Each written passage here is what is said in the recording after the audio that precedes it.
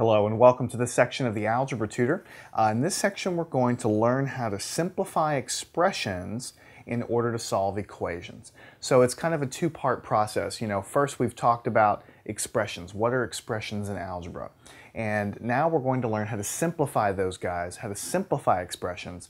And the reason that we're doing that ultimately is because we're going to want to solve more complicated equations. So you already know the basic idea of how to solve an equation. You want to isolate that variable. You want to get the variable x or y or w or whatever it is. You want to get it by itself.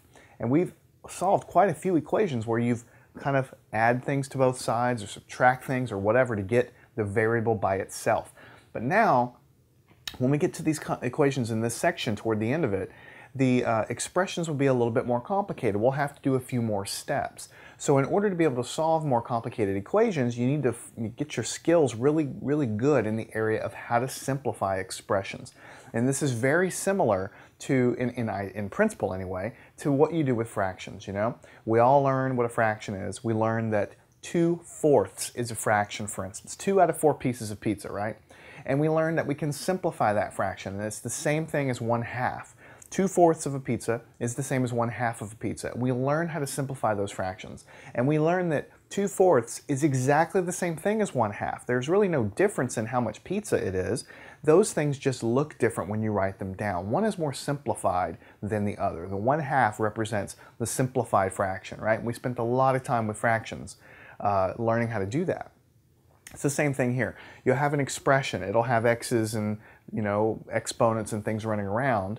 And when you simplify it, you're basically kind of bringing it to a simpler form. You're kind of expanding it, or you're simplifying it in a way that lets you isolate that variable, which is what you want to do anytime you're trying to solve an equation. So before we solve any equations, let's start with baby steps and learn how to simplify expressions. So what if we had something that looked like this? What if you had 3x plus 17x? And I said, hey, we want to simplify this. How do we simplify this expression? I mean, obviously, you have 3 times some unknown thing called x. We don't know what x actually represents. It could be, any number in the world. Plus 17 times x. And again, x is some unknown number. But whatever number x actually is, it's the same thing here as it is here, because anytime you see x in an equation, everywhere you see it, you don't know what x is, but everywhere you see it, it's the same number. So you know how we solve equations, we find that x is equal to 1 or x is equal to 2 or something. Everywhere in the expression that you see the variable, it's going to represent the same value, after you solve the equation. Of course, there's no actual equation here. There's no equal sign.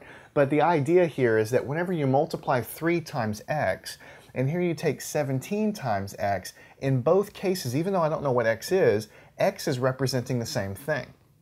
So an analogy to this would be if I had 3 pencils over here, right? And then my other hand, I had 17 pencils over here, and I'm trying to add 3 pencils plus 17 pencils. How many pencils do I have?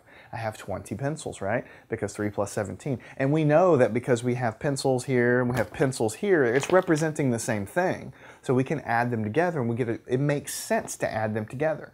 So the same thing holds true here. You can kind of think of this as like 3, pencils. Even though this is going to represent the number, it's a value of something. This is 17 times the same thing, basically. So you can sort of think of this as 3 pencils and 17 pencils to help you realize